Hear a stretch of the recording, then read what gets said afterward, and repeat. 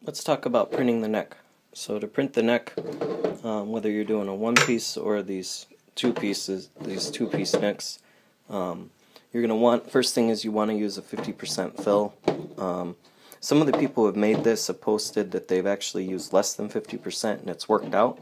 Honestly, I've never even tried it. I've always just used 50%. So you can probably experiment with that or look online what some of the other people who have made these. But I've never used anything less than 50% because you need this to be very strong, and you don't want it to start to, you've got a lot of tension on the string from these, and on the guitars I've designed, what I've seen is they start to do this, and they're still playable, but the action will raise up, and it's just not as enjoyable to play.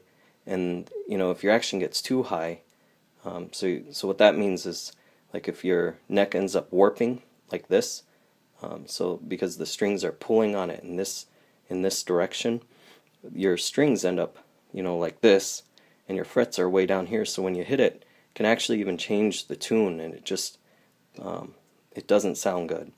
So I use 50% just to make sure I don't get any warping, and that works. So that's the first thing. Use a 50% fill, both for the one piece or the two piece.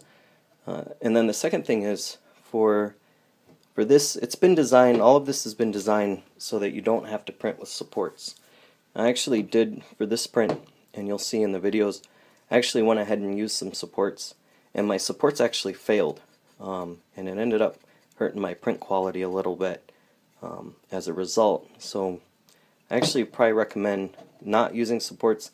If you have reliable supports, you can go ahead. It'll help your frets be just a little bit nicer, but it actually prints just fine with no supports. This neck was printed with no supports, and all my first designs and all my first ukuleles, I printed them with no supports.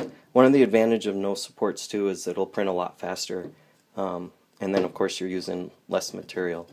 So I'd actually recommend go ahead and avoid the supports. Now for this is the piece I'd actually print first if you're doing the two-piece, just because it's really easy. And this one actually, if you use supports, it doesn't hurt anything. This one, same thing, you can use supports, it won't hurt anything, it will make your frets a little bit nicer, and it's just a little bit harder to print for your printer, but again, should be fine, and it has been designed to print without supports. So that's printing the neck, and I'd actually recommend printing the neck first, because it's the easier of the things to print versus the neck versus the body.